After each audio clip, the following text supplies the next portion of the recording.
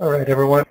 Hello and welcome from everyone around the world to another session of iDesign's webcast series. This particular session is titled Know Thy Team. My name is Michael Montgomery. I see a lot of familiar names that have gone online today. But for those of you who don't know me, I'm a software architect with iDesign and also a former chief software architect. I've had the luck of putting many iDesign method solutions into production, so that's given me a very unique perspective on how well the iDesign method speaks to the full software development lifecycle, as well as particular insight in what it takes to bring large multi-team initiatives to success. I'm also a specialist in SOA, Connected Technologies, particularly WCF. And of course, I do the speaker thing at regional and national events. And I also particularly enjoy writing articles about architecture for the industry at large and to help the modern software architect. And lastly, when I can, I try to participate in my local technology users group. And I think that's actually something vitally important for the modern architect to actually participate in their local community. What I hope to share with you today is my observations from and experiences from running large multi-team initiatives and some of the tips, tricks, and techniques that I've used to try to gain a better understanding of getting these teams to actually operate and produce. Even though we end up with a very broad and unique set of individuals to try to achieve these goals. So we'll take a look at some of my techniques for gaining insight into the team, sustaining success, which is all important, of course, at the end of the day. And then at the end, we'll wrap up with some comments on firing on what I call firing on all cylinders, which is the three big main aspects of what I've seen large initiatives or even an individual team needs to truly have sustainable success. Consistency, repeatability, and sustainability over the long haul. Give you guys a second to absorb this. This comment was actually made by one of my good friends who is also an expert architect. Best way to motivate geeks is not to demotivate them. Simply put. Why? Any of you who have been in this industry long enough to know that the geeks come highly self-motivated. So the best thing that we can do is create an environment for them to thrive in and be creative. Anything that we do counter to that, and then we start to actually demotivate them, and they reduce their energy, they reduce their motivation, they reduce their output, and it goes from there. So that's really the gist of what it takes to get these geeks, and of course I use that term in the most affectionate and positive way, being a geek myself. I want to start off with taking a look at the current state of the industry, some of the ideals the industry has, and then we'll take a somewhat comedic look at your personal reality. So let's take a look at what you long for. Now, I know this ought to be true because I've been through this many times and I've actually heard it from other organizations. What you long for is a team like this. And unfortunately, everyone's muted, so hopefully I'm hearing the laughter in the room. For those international attendees who may not have come across this pinnacle of American pop culture from TV series back in the 70s, this is the A-Team. So why do I say this is what you long for? Because these guys were a crack group of specialists. They could get the job done. You could throw them anything. and they would figure out a way to actually achieve it. They would self-govern, they would self-mediate, they would self-motivate, and not only were they specialists, but each could cover each other's back when necessary. So in your ideal reality, you'd love to just have every single team be able to rock with anything that you gave to them, experts in multiple specialties. Industry actually has a term for this. Many of you that I've talked to personally and had discussions about this have come across the term called generalizing specialists. So the industry actually has this desire to have these teams of generalizing specialists that you can throw any problem at, and they will self-govern, self-mediate, and self-motivate. Some management methodologies actually assume that you have a team of these kind of people. In the industry at large, they define this term, as a Renaissance developer. One or more specialties. They have deep technical expertise. They're involved in their community, and they're often producing thought leadership. In addition to all of that, they have strong knowledge in both the SDLC, the software development lifecycle, and the business domain that they're involved in. They have an aggressive passion for deepening their existing specialties, both technical and domain. Sounds just like all the guys that you have in your developer community, right? So let's take a look at what you actually have.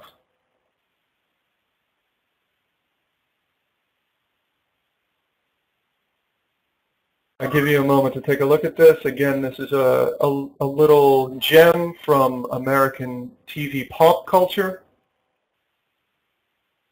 Now don't laugh, because these guys saved Christmas.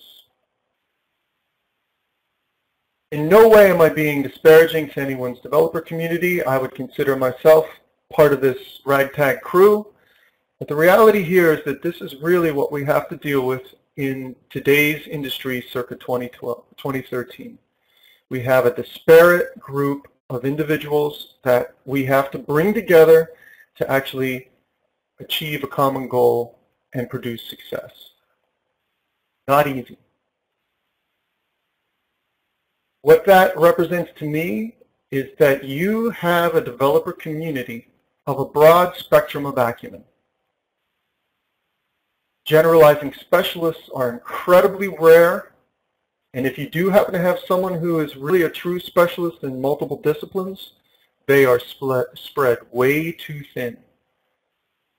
This day and age, there's simply too many expert technologies, and the industry pace is too fast to be an expert in but a few. And of course, we all know that if someone during an interview tells you they are an expert in everything, at this day and age, that's just simply laughable. The last bullet is really key, actually. I haven't met anyone yet that disagrees with this around the world. Engineering discipline enrollment in universities previously had been dropping, so that included software-related disciplines.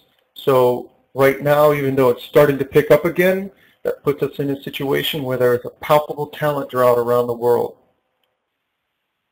Not just in any given country or particularly the United States, but around the world. So given this reality that you have to deal with, you have a developer community of a broad spectrum of acumen. You have few generalizing specialists. What do you need to try to facilitate sustainable growth and sustainable success? Well, many of us believe you need one of these guys. Now, for those of you who don't know, this is the all-seeing architect from the movie series The Matrix. The point being here is that this character represents the personality of the broad view, the technical expert, the member of your organization that really sees the whole thing and how all the pieces work together.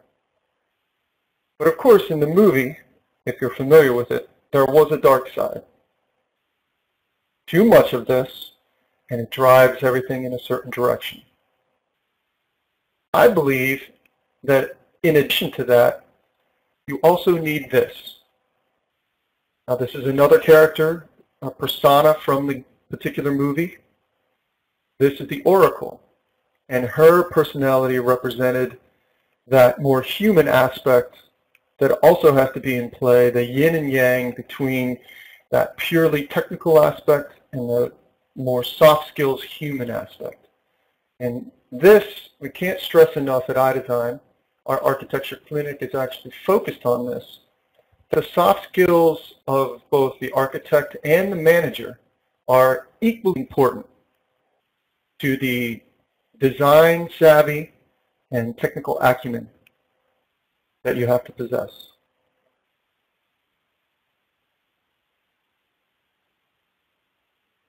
So what we believe at iDesign is the architect plays a pivotal role as the missing glue in today's modern development community.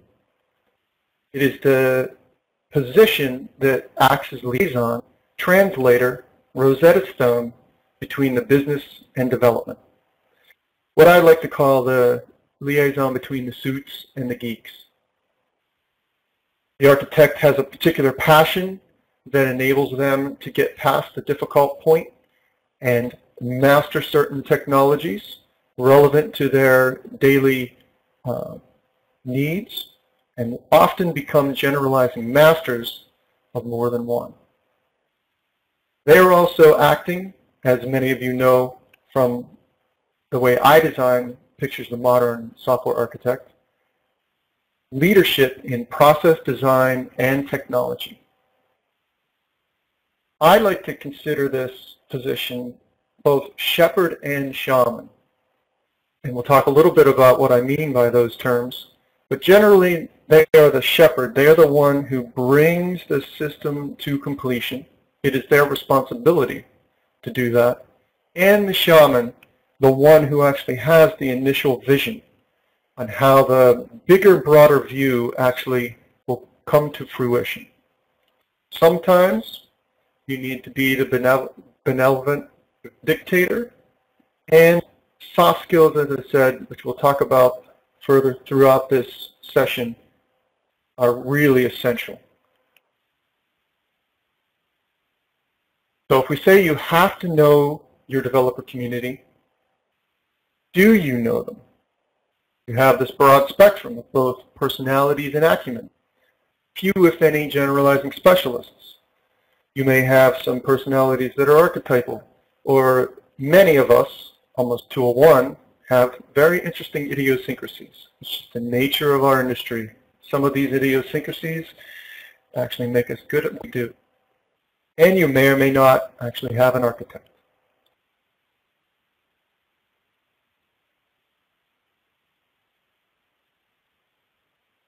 So why is it so important to actually know your developer community?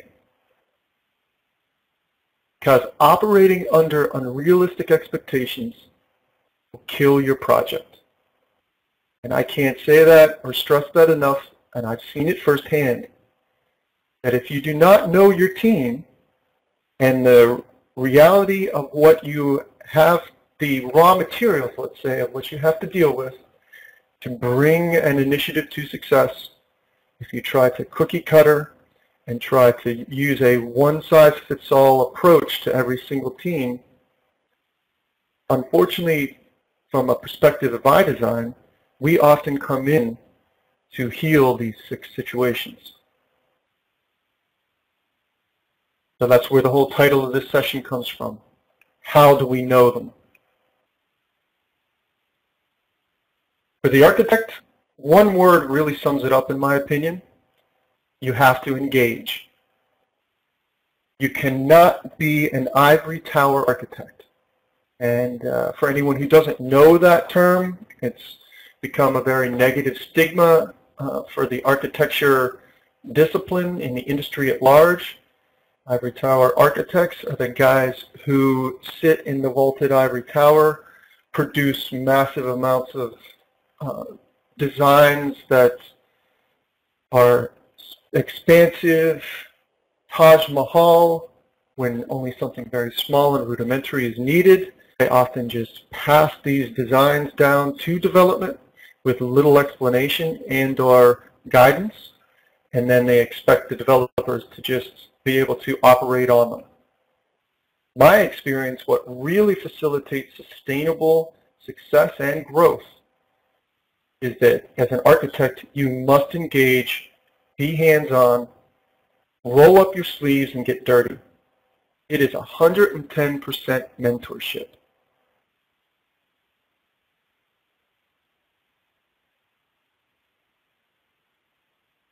For the architect, this means a lot of work.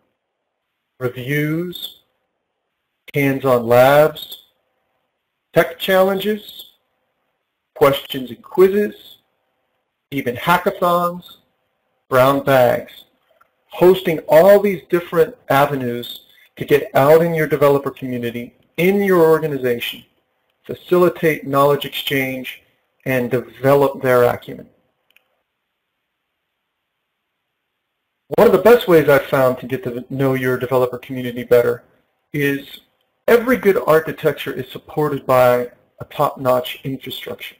What that means is that there's a little bit of technology mitigation to simplify the programming model, and usually the architects are the ones who actually own building that little bit of infrastructure. You may not have a standing infrastructure team. Instead, you may invite developers from different teams on occasion for brief periods of time to build something. Adding a new feature to the infrastructure in of itself doesn't take a long time. And depending on what methodology you're running, as a sprint, for example, it may only take a couple of weeks. You invite them into the infrastructure team for a couple of weeks. You get to know these guys much better. You're actually running and overseeing this in a day-to-day interaction kind of operating model. They get to learn more about what the infrastructure actually does. They get a leg up on some expert technology such as WCF, and so it's good for everyone involved. Management, on the other side, I truly believe that the title is somewhat of a misnomer. Management, from my experience, gets so involved in managing the project, they often forget the soft skills side of really being engaged as well with their architects, with the developers that they are overseeing. They need to know the capabilities of each team and each member, their capacity, their stamina. The best way that I've seen that's worked well with me, and there's some people on the line today for which hopefully they had the similar experience, the product manager, project manager, and architect are a team. Along with managing the project, they are also facilitating growth within their developer community. And as always, the soft skills directly apply.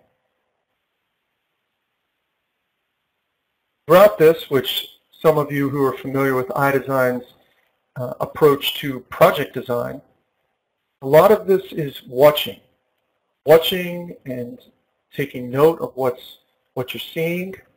Both roles should observe changes in quality trends. If the quality starts to suffer, that can definitely be a significant indicator that something's not quite right. Analysis paralysis.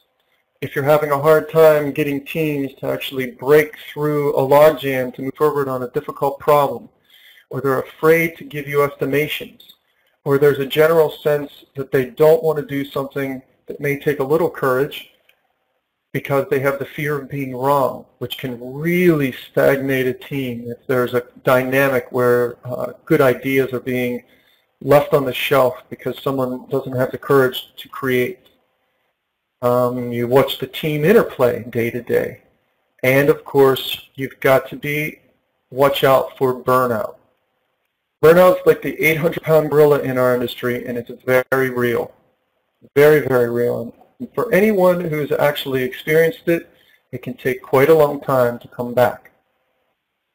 When I do the architecture clinics, I actually ask each class their experience about burnout. And particularly a question, has their industry, has their discipline, their job made them sick? And almost 2 to 1, every single person at one time or another raises their hand and has a story about that reality. So that's something we really have to be aware of, because obviously if the death marches are hurting people, that's really no way anyone wants to live or move on day to day in their job, in their career. With that, we want sustained success. So I chose this picture in the general idea of nurturing all of this, growing it, so to speak, because I truly believe that both management and the architect have to be hands-on, and they have to be willing to get their hands dirty. Now, there's this notion of shepherding success.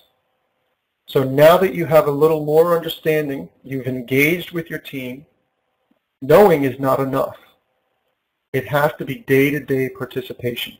You can't know and then do some course correction in your planning and expect that it's just going to magically take care of itself throughout the whole long crusade of a big initiative. It's got to be day-to-day. And for those of you who have difficulty putting that in, you've got to schedule it. In the end, the architect, the project manager are responsible. If they do not deliver, it is not their fault.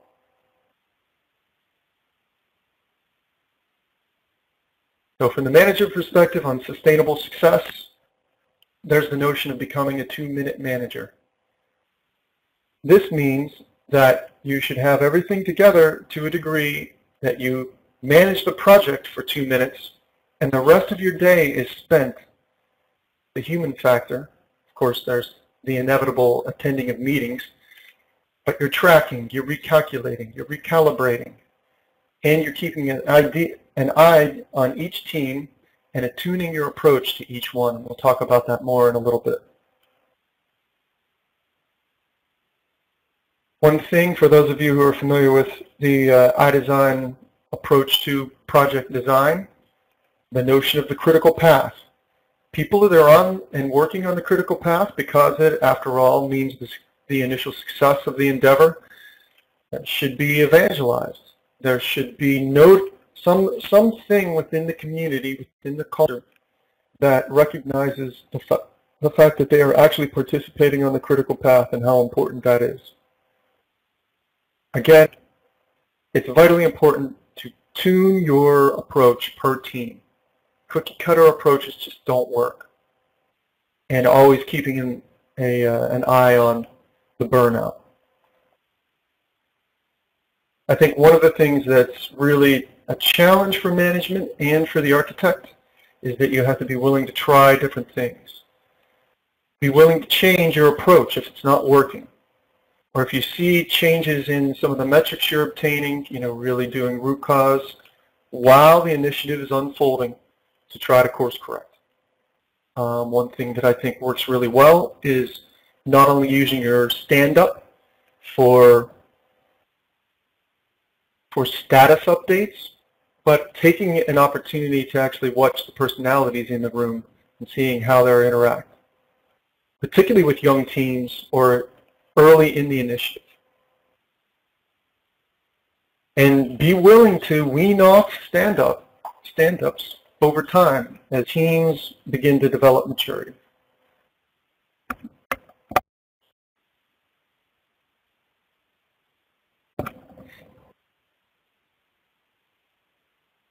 So one observation I'll share with you that speaks directly to the idea of burnout, being able to get the team to operate cohesively, is the notion that software is really a team sport. And what I mean by that is something like this, the metaphor of professional cycling. I don't personally cycle, not yet at least. When my running career is over, I'll probably switch to that. It's a great form of exercise. It's not difficult on your body. But the reason that I like to associate it with software development is the fact that there's many similarities. It's a long endeavor. There are races within the race. There are sprints. There are mountains to climb. Each team has a group of specialists, and they're even multidisciplined. But the key thing is that no one person can pull the entire distance. Everyone takes a turn at the front, and everyone should get an opportunity to rest. There's something to consider. For the architect, sustaining success, for me, that's really setting up the whole thing by training. You really get engaged. You train your developer community. I suggest formalizing a curriculum.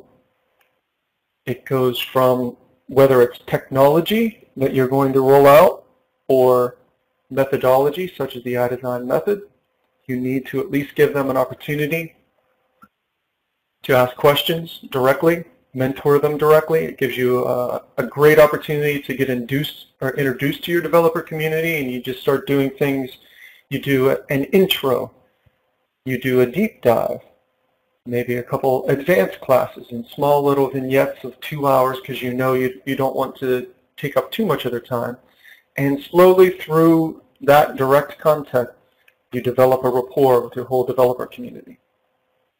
You also must guide them. That guidance that we're talking about, and we truly believe the soft skills and a day-to-day engagement is deeply embedded. And then govern. And the reality is that some things with these teams are non-negotiable. Everything, while we can certainly discuss it, is not up for a vote. And the architect's position, the role, is really the reality of which most aspiring architects don't truly appreciate, that it is a relatively small amount of design, and the rest of it is doing what's necessary, that what I like to call 110% mentorship to sustain success.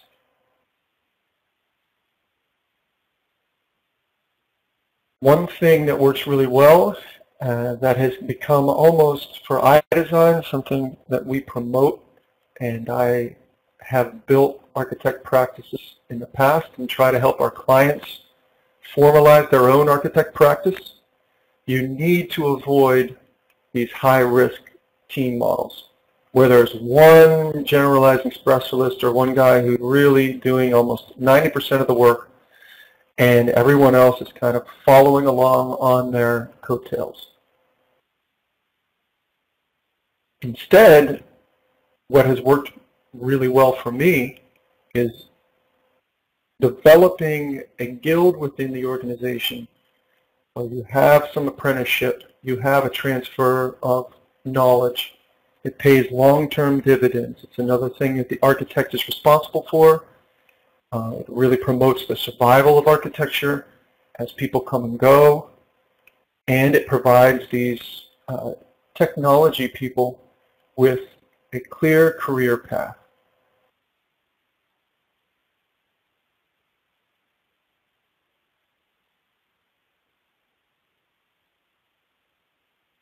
At iDesign, we talk a great deal about this notion of handoff points. Again, no ivory tower architecture. You just don't throw the design over the wall and crush the guys on the other side. You encourage them to get involved. And the handoff point is crucial in that. Essentially, it's not a single point either. There's a great way to kick it off, though, where you engage the team, you have open discussion about the design, you convey all the decisions that have been made that are actually captured in that design. The apprentice or the senior architect engages the team and really gives the team a sense that This is not just something that you're going to pass off, but you're going to be there with them day to day throughout the long term. We talk about the handoff points being either senior or junior, and this really promotes efficiency, meaning that if you have a senior team, they can do much of the work themselves. They do not need you to handhold them through every small little thing. This puts the notion into play then of gathering just enough information for a given team to move forward effectively. You can imagine with one level of just enough, with a junior team, it's something completely different. So for a senior team, of course, this is the mature team. Sometimes you may only give them the raw materials, and when they are fully comfortable with their own methodologies, such as the iDesign method, they and their apprentice may actually be able to produce a design, which the senior architect then reviews, and they're off rocking. They actually only require occasional oversight. This is the ideal team. Don't demotivate them. Do they really need a daily stand-up? I've had a lot of success in seeing organizations wean off the daily stand-up as the team grows in maturity. The junior handoff, on the other hand, is something completely different. This is really a lot of work for the architect. You must plan for what type of handoff you have for a given team. It's essential. If you plan with unrealistic expectations, as we mentioned earlier, the plan will just become a daily pain, because you're not going to, you have unrealistic over-expectation or unrealistic under-expectation, and if you mismatch with the team personalities and the team capability and their stamina even, then you're really not being efficient, and then demotivation creeps in. Junior handoffs in relation to the iDesign method, of course, mean that the architect is doing almost everything up to the point where they can fill in the stubs on the scaffolding of their design. You have a lot of one-on-ones. You have to produce a vertical slice to give them a working model so they can actually absorb it and play with it in their own time to truly understand how the software is to be built, and it requires constant vigilance. I mean, honestly, this could be that they absolutely need a daily stand-up, or maybe two.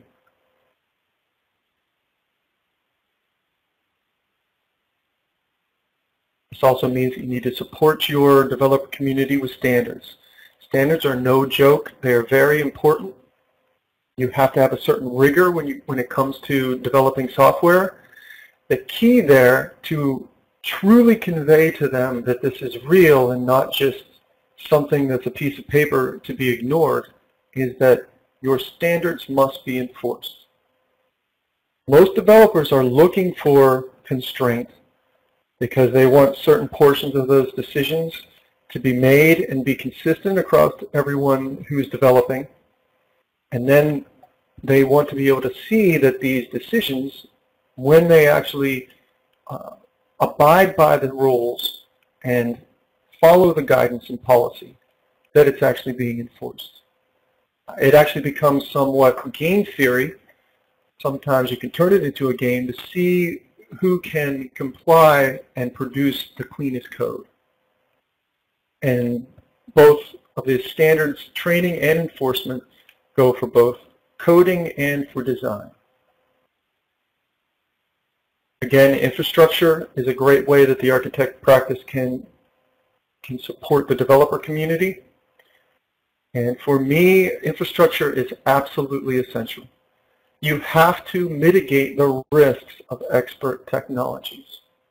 If you do not, the developers will be left to their own devices to choose an approach that may or may not be compatible with the actual design that you are planning to implement. Mitigating these expert technologies by wrapping them in a light layer of infrastructure also gives you the opportunity to wrap best practice, lower the bar of entry from a programming model, enforce policy within and enforce patterns, and then provides a control way that they can extend the system.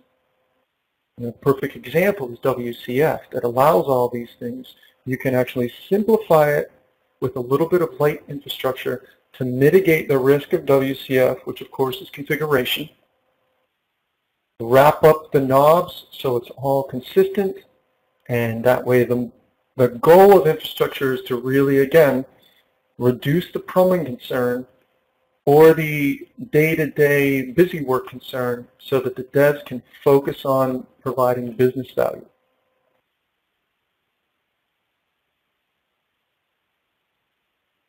Of course, the best way that an architect can support his developer community is using a structured methodology. I think everyone on the line appreciates the value of something such as the iDesign method. We can't say enough about the fact of what kind of clarity and discipline it brings to a software organization, that you actually produce blueprints for construction. This is the way that these call chains are actually meant to be built. At a certain point, the diagrams are code. It mitigates analysis paralysis. It mitigates a wild, wild west patch quilt of different approaches. It solves many more problems than it poses and answers many more questions than it produces. The other thing the architect can do is promote what I call my 3 A's. New in an initiative, you first have to have something that they can absorb. If they can't even absorb your diagrams or the concepts that you're putting forth, then there's no way they can ever expect to act on them. Once they absorb what you're sharing with them, again, hands-on and engaged, then they can adopt it themselves. Once they adopt it, then they can become advocates on their own right. Those 3, I've seen that progression through time as organizations develop maturity is essential to producing grassroots support for the architect practice. So finally, we'll talk about a little bit about firing on all cylinders. What I mean is when you've got a large initiative and you really had success in small places, and you want that success to pay off. What is the payoff for all this investment? Because it does take time to do these things. None of this is free. Growth. And the metaphor here, of course, is that with that investment, not only will you have growth, but they will produce fruitful products, which mean that they will be able to produce sustainable results, which I think is the key over the long haul. We'll talk a little bit about the consistency, repeatability, and sustainability, which I think are the big 3. All these things come together, multi-team initiatives, to reduce integration friction, which can be incredibly expensive. Anyone who knows the current thoughts in the test community, even with 100% unit test coverage, at best you can find 30% of your defects. The remaining 70%, if not much more, are integration of a large distributed system. Then you gain the dividends also of the shared knowledge, one of which opens up new management methodologies, such as service-oriented development, where you can take a team, now that you have some consistency across the way that they build, and take a team member, transplant them from one team to another, and actually allow them to hit the ground running much more quickly, because they already have a feel for what they expect to see. And then we, of course, always want to empower the ability to improve quality. Consistency, again, some things are non-negotiable. There has to be some decisions made collectively, either by the architects and then by the developer community on how we're going to operate. Silos in this day and age simply do not work. I think we've all recognized that bringing a bunch of silos together is incredibly expensive and time-consuming. It's where we share methodologies across the initiative, standards enforcement, design oversight. They all build against the same infrastructure, and then there's continual both management and architect influence. The repeatability really comes from the fact that these teams are producing high-quality code. They understand the operating model and the values of opting into a higher degree of discipline and rigor, and they can produce very similar results. The last bullet is what we actually do in iDesign's architecture clinic. We first produce what is effectively we call the design anti-design effort, which means that you give two teams the same set of use cases. Tell one team to design the best system they can design. Tell the other team to design the worst system they can design, and without some kind of structured way to analyze and decompose the problem, they often produce the same exact design. I've also, at the end of the week in the clinic, we effectively do what we could call the design confirmation effort. We give a group, a team, or a set of teams the same use cases, and largely they produce very similar designs. I've done this in organizations, and it's very satisfying when you attain that level of maturity because you can feel confident that the teams can repeat the design and construction efforts largely in a similar fashion. And that gives you a high level of confidence then by knowing the nature of your developer community that you can truly either let them go, motivate them more, and you can start to run even more in parallel. Sustainability is key for the long haul. Some philosophies on the approach of our building software are keyed on the fact that tomorrow may never come, but most of us who have been practicing in this industry for a long period of time know that tomorrow always comes. So if you don't sustain success past V1, what happens when you get past V1 and everyone clinks the champagne glasses and all the goodness has happened? There's even more work past V1 than there is in building V1. You need to ensure that architectural survival, the knowledge exchange, day-to-day rigor, continue to mitigate the risk of expert technologies, and this all then creates a developer community that's firing on all cylinders, but also improves your retention, your morale, even the team scalability. In the end, the holy grail is the self-sustaining teams. They can largely run themselves with a little bit of guidance. There's a rigor to the day-to-day and the operating model where they understand the expectations and the inputs, how to execute, and what's expected of them for their deliverables. The moral of all this, if there's anything else that you take away from this, is that from my experience, cookie-cutter approaches to team management do not work.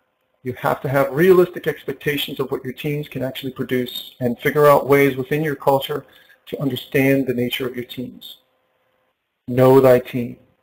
And the final comment is, for the architects in particular, is that when you need them but do not want them, they must stay.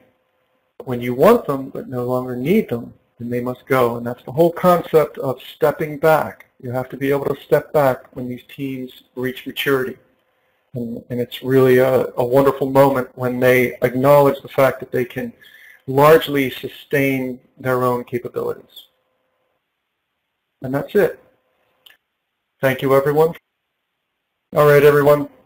Travel safe, and Thank you again for your attention, and we'll probably see you again soon. Take care.